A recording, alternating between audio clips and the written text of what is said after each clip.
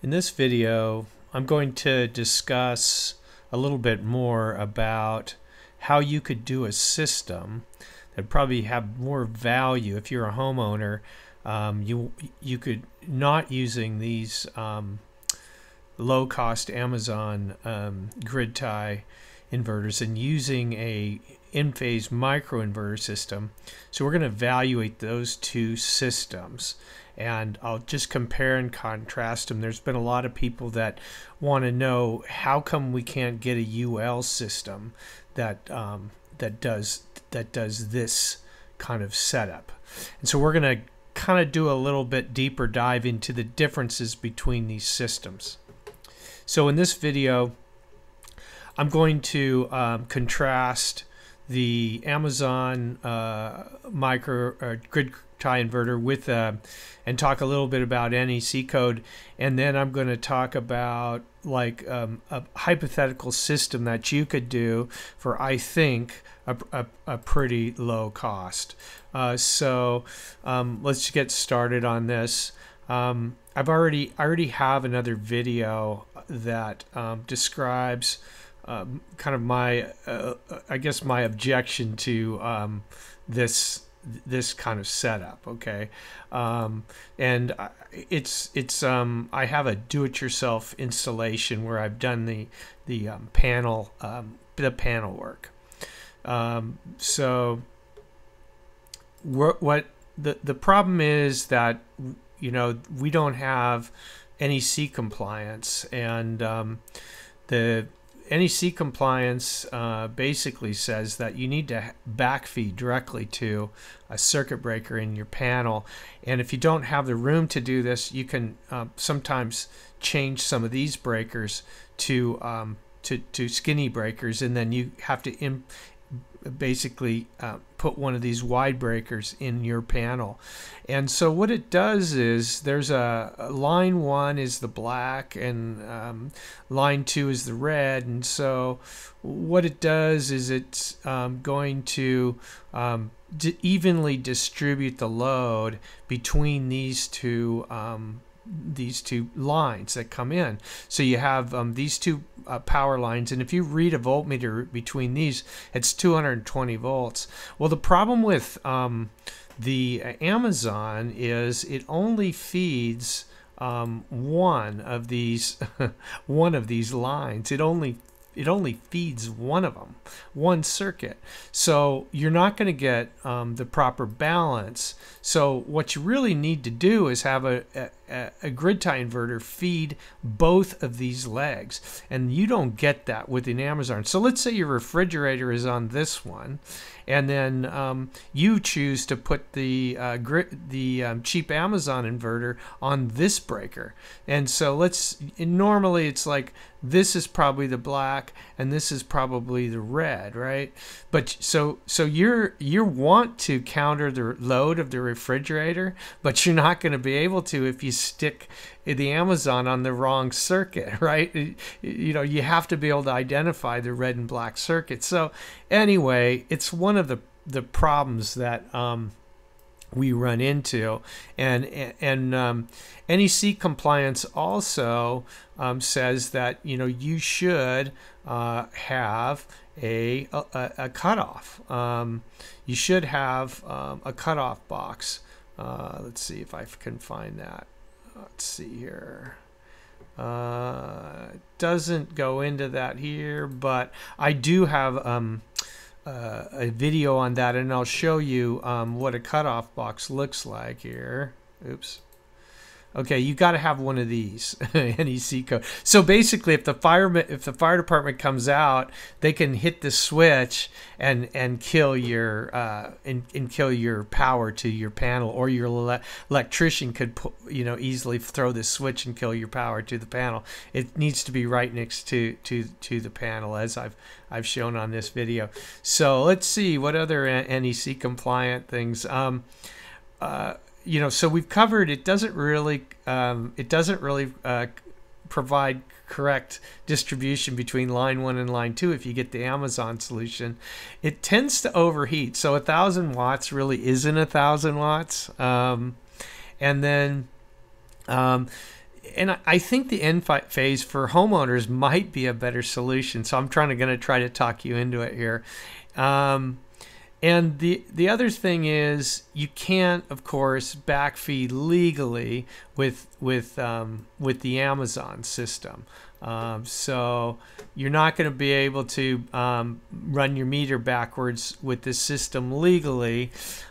So is there another solution that we might be able to eventually, if we wanted to sign up, we'd be able to do that with another solution? And the other thing is, smart meters don't backfeed. They tend to stay. You're not going to get any credit. You're going to be able to consume your loads, but they usually don't backfeed. Some smart meters even charge you for the electricity you're backfeeding. So you might even get into that situation where you get charged for the backfeed. Okay, so we covered the. I think we've covered the NEC. The NEC load. I mean, I think you can find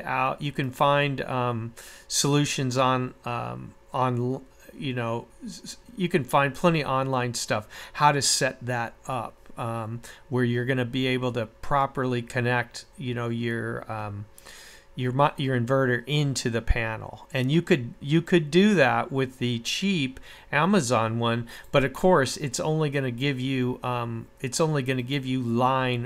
one or the other. You'd have to run 2 microinverters to actually cover all your loads in your house.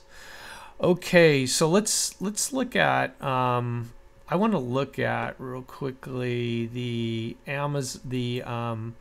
microinverter by Enphase. So it runs line 1 and line 2. It's $149, and it's got a 200. This is the IQ 7 Plus. It's got a 295 watt max, and you may say, well, that isn't adequate for me. I need a full, 1,000 watts. Well, like I said, you don't really get 1,000 watts with this thing because it'll probably melt down and die, right? Well, if you do the Enphase IQ7 system, you can overdrive it. You can get yourself. You can put 310, you could put 360 watts on it. I've got 385 watt panels on it, right? So you can pay, and you can these panels don't cost a lot of money for a high wattage panel. Like I'm running 385s, so I'm running really big panels. Okay. The other thing you can do is you can run these panels in parallel, of course, and run higher. So what happens when that happens? Well, it turns out that they've figured out that most people don't use the high wattage for their grid tie inverters because the sun isn't perfect. It's not summer all year long. Their tilt's not perfect. They get dust on their panels. There's all these variety of reasons, and they basically figured out that you don't give up that much. You can basically have with these things, you can drive them, four to, you can overdrive them basically, and that's what I've chosen to do. I've gotten I've got 385 panel, and I only give up 3.4 kilowatts a year, so it's nothing. I give up, and I generate way more electricity than the 295. So I'll just kind of give you one other this is kind of what it looks like, right? So I've got 295 max, but it only matters, and I've got 385 on the roof of my panels, but I only I'm only hitting my max from like 12 o'clock to 2 o'clock, right? And I'm not really giving up that much power. Okay, so what's the next thing is these Amazon or these IQ7 microinverters are waterproof, and they spread the load properly, and they comply to NEC, and they comply to UL. And so what are these systems cost? And you could feedback legally. You can legally feed. So you could start with the system sort of quasi bootleg if you wanted to, I guess, and then just later, get permitted. But again, I recommend getting permitted, and I recommend getting a utility agreement so you can backfeed and use the utility as your battery. And it makes a lot of sense. Okay, so let's look at a real quick look at the components of the system that you might want to have. Okay, here's a backfeed breaker that you can put in the panel. We already looked at some like around $10. Okay, here's the cutoff that you need to have NEC wise. That's like $21. Okay, the conduit is it's going to be $3, or around $4, say, for a 10-foot piece, and the wire's like $30. So we're talking about if you bought all the stuff, I'm just doing the marginal cost of the the microinverter versus buying the Amazon solution. So we're talking about $284 for a 295 watt a microinverter, and I think it's a lot better value. So I hope that I've covered, answered some more questions.